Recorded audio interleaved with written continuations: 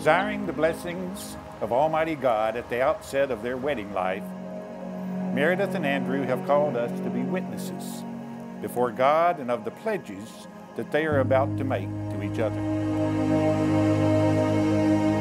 I remember when Meredith went on that blind date a few years ago.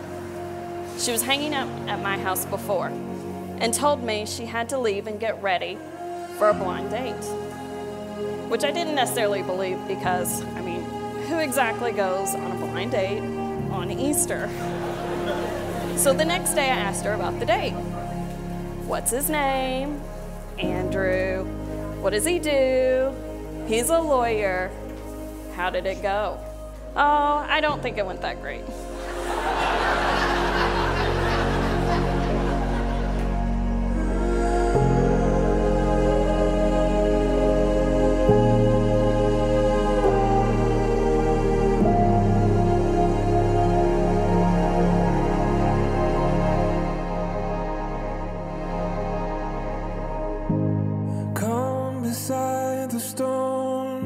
Meredith, I knew there was something about you when you stepped out of that two-seater Mercedes over 6 years ago. I remember thinking to myself, I'm rich. But honestly, a blind first date at a Japanese restaurant with a beautiful Jewish girl on Easter sounds like our type of TV show.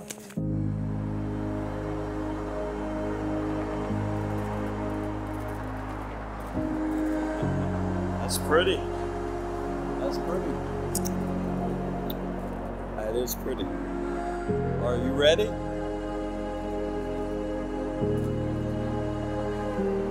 Are you? I don't know if I am, but you look very pretty. Be a beautiful bride. I've known Drew for 17 years now, which means he is really, really old.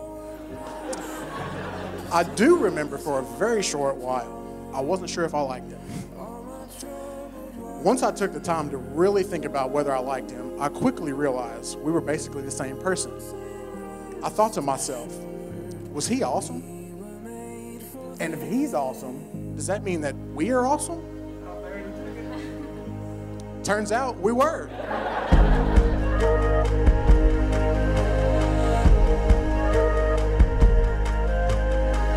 The rite of marriage is the first and oldest rite of mankind. It is to be a foretaste of paradise. You will, by your tender devotions, your mindfulness in little things, your sacrifice of self to each other, experience that foretaste of paradise. You came into my life when I was wandering without direction.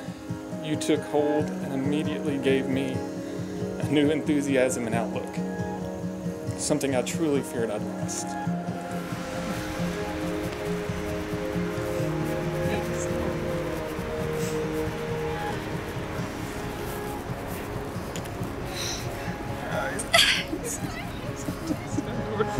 Andrew, it's so hard to put down into words my feelings for you and how excited I am to start our lives together.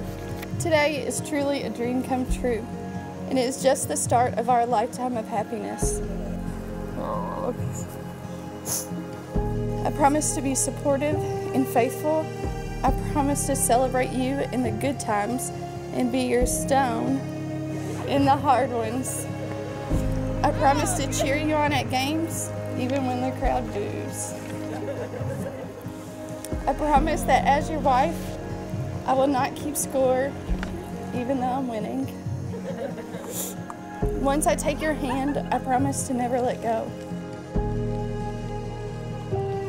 I will love you fully, endlessly, and unconditionally to infinity and beyond. Father, thank you for this blessing of this marriage. And I pray, Lord, that you'll be with Meredith and Andrew and bless them throughout their lives, that they will bring honor and glory to you. Help us, Heavenly Father, to have a wonderful day today, no matter what the circumstances. Let us rejoice in it. In Jesus' name we pray. Amen.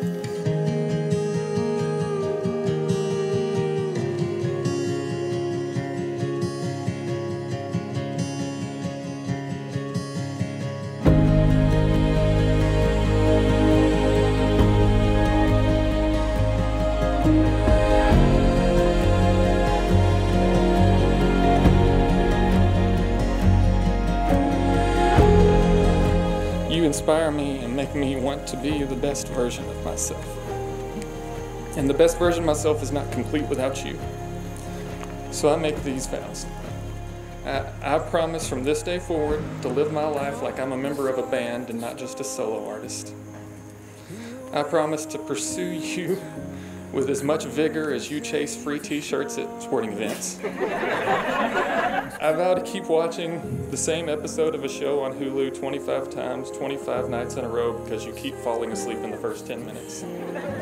I vow to be your accomplice if your obsession with true crime shows ever gets too real. I vow to always be ready to have my picture taken with you in front of Cinderella Castle while eating an ice cream Mickey bar in our matching t-shirts after walking 25,000 steps that day in the Central Florida heat. I vow to love you like Christ loves the church and pursue our faith with you until he calls us home. I pronounce you husband and wife. You may kiss your bride.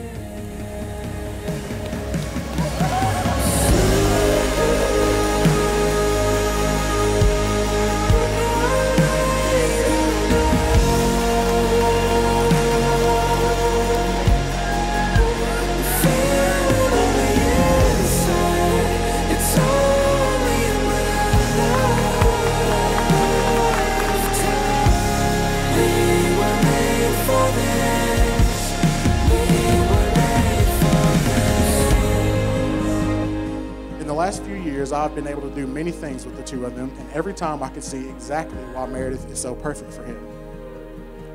She's laid back, easygoing, extremely thoughtful and caring, and most importantly, is that she doesn't take any of his crap, and she'll throw it right back at him.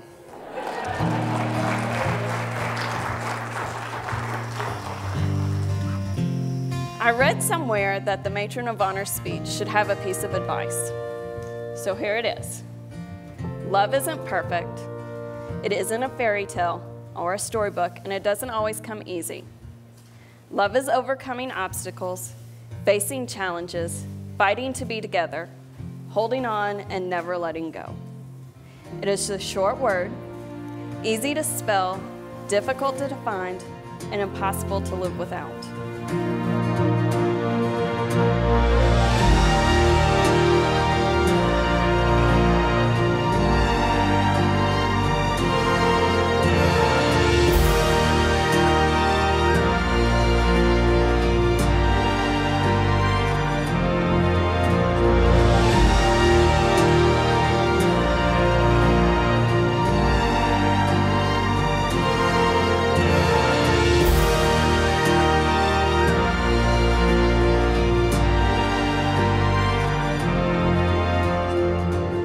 Love is work, but most of all, love is realizing that every hour, every minute, every second of it was worth it because you did it together.